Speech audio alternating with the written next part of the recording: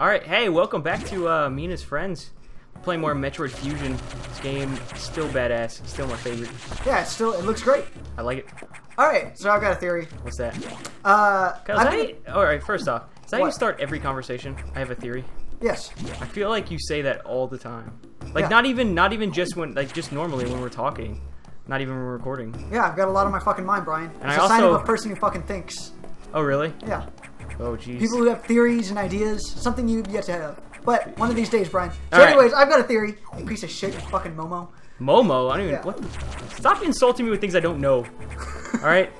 You can insult me. You should fucking know that one. You're Italian. That's an Italian one? Yeah, dude, that's a fucking I think that's a spin on the mook. Mook? Mamook? What? Yeah. Kyle, you're hitting me with a bunch of racial slurs I can't respond to. I don't know. It's Italian for stupid. It's Italian insults. You should fucking know these. Have you abandoned your people? I know. I have to admit, I haven't been a very good Italian. Yeah, it's because you're fucking Momo. Anyways. Yeah, go on with your theory, Kyle. Yeah, I've got a theory that there's essentially no difference between, like, high-class things. Yeah. Especially when it comes to food, and white trash. Okay. Like, it's pretty much the exact same thing.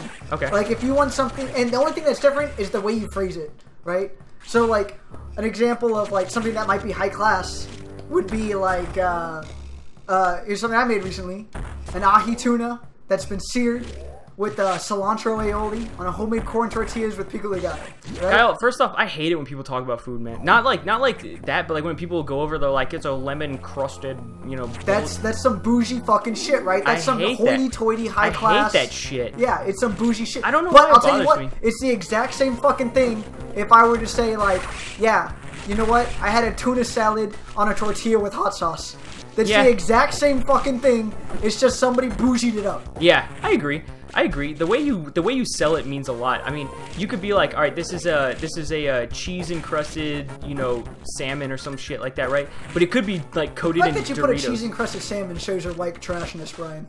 Yeah, dude, I don't know food, man. I'm not a food guy. Why would you encrust salmon with cheese? That sounds fucking disgusting. I don't know. Nothing about that sounds appealing. What the fuck is wrong with you? No, encrusting things in cheese is always good. No, not fucking fish. I've never. Well, I don't eat fish, man. Fish is a fucking scam. What? Yeah. Are you fucking kidding me? Most fish, like I feel like most fish that you get at the market isn't actually the fish that they tell you it is. What do you mean it's not the? You could tell. You could look at the fucking fish and you know what it is. Well, I'm telling you, there's a lot of fish that look the same. There's a lot of fish that look the same, but you know what? They fucking taste different. You know when you're eating some kind of tuna versus like a salmon or versus a tilapia. Yeah, but those are big differences. I'm talking about like, can you taste the difference between like an amberjack and you know, some other really white fish? Like I'll be honest, I don't know what those two things are. Yeah, okay. So like, you can understand like they're selling you one thing. It doesn't matter if it's two things that taste similarly. It's the same. I just said there's no difference between tuna salad and like a tuna aioli. You know, it's first off, that's because in your house it was the same because you couldn't afford the actual shit. So the actual shit of what? The actual tuna aioli or whatever the fuck it's called. Well, aioli's a sauce. Yeah, you couldn't afford that shit. Fucking uncultured piece of shit. I am uncultured. Savage. I'm terrible at that. I'm honestly like I'm really bad at when people are like talk about like wine or anything like high class. I'm just like. Oh, I don't. You don't even fucking try to like have nice things. No, why would you? Why not? It's because they're nice. People like nice things. Yeah, but that doesn't mean. Okay, here's the thing: is I like some nice things. I like nice cars. I like nice like. Really, Brian? Tell me about your time at Jason's Deli. The nicest meal you've ever had. All right, tell me about it. I know it's on your mind. I ordered a beef eater. I don't know if you know what a beef eater is. It's like 45 pounds. I can take a guess. It's like it really is exactly how it sounds. It's seriously. I think it's something like 36 or 40 something slices of beef on one fucking piece of bread, and it's goddamn incredible. Lex Steele has the same claim.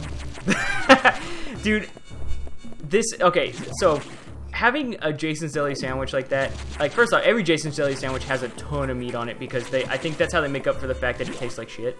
So so you know it's like yeah, it's like low quality price, but you get a lot of it. Yeah. Oh, it's like the Walmart of sandwiches. Yeah, I know. I really don't. I'm not a huge fan of Jason's Deli, to be honest. Okay. I get it because it's like I can have 45 slices of roast beef for like $6.99. That's why I get it. Dude, okay, go on. Sorry, this part's really cool. I always love this part Such of this game. Part. Yeah, I love hiding in the vents. But yeah, you made a good point earlier. Yeah, that he's like walking away slowly, like Jason style from fucking. He should Friday be 13th. on the other side of this fucking door. Yeah, he should be like, oh, I should be like, oh shit, and like run back. Oh up. god, like yeah. Why is the? I didn't mean to go all the way back. I'm sorry. No, I understand. Yeah. You lack the mental capability as well as the finger dexterity to not fuck up. Yeah, you know, sometimes Kyle, you hit the nail on the head. You know, sometimes you're just so spot on. Thank you. I know. Yeah. I'm perfect. So, anyways, go back to telling me how about you don't fuck up. Okay. Dude, I dropped a sandwich, man. I don't know if you've ever dropped a sandwich, Kyle, but it's a catastrophe. Why? What's that? Because, dude, let's say you drop something, you know, most food you drop it and you can salvage some of it or do something with it. This sandwich, or any sandwich, you're fucked. There's nothing you could do with a sandwich after it's fallen on the floor. It's fucked. So, you know, once you, the other aspect of it is like when you drop a sandwich, it's like you have a lot of shit that you have to get together, like that you have to like pull together to make it back to the sandwich again, and all of it's nasty.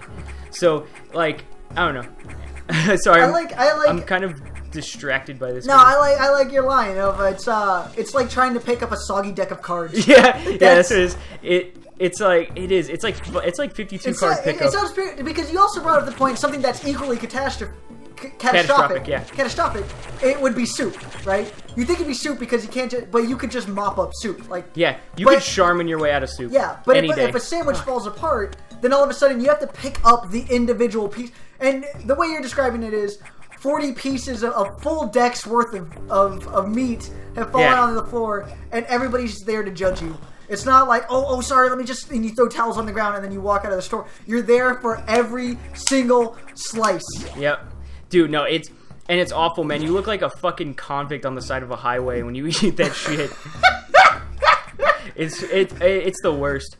I've only had like I don't eat sandwiches very often. The entire time you should have been just like picking up the roast beef, boss. Yeah, like picking it up.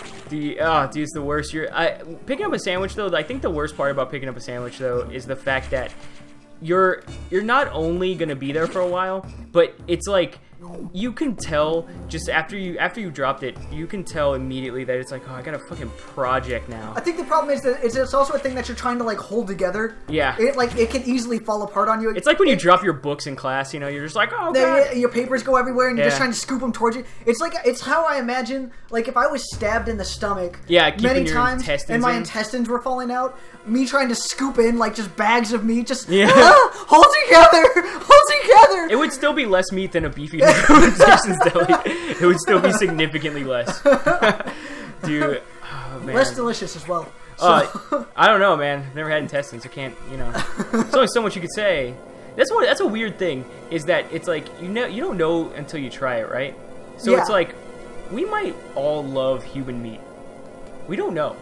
Like, you don't know that you don't like human meat. You just think it's gross now, but say you didn't know it was human meat, and you just had it on a plate, and it's like, oh, it's fucking delicious. I love that. I'd be willing to get. But the thing is, like, you would be willing to, like, if you knew, or totally. But I would want to. I would be kind of like hoity-toity about it. I get real hipster. I'd want to know that it was like.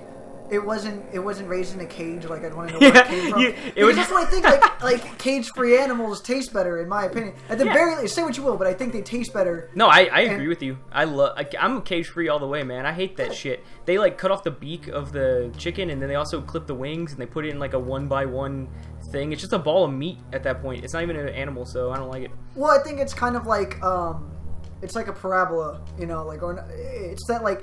There's an amount of suffering that's delicious, but then at one point...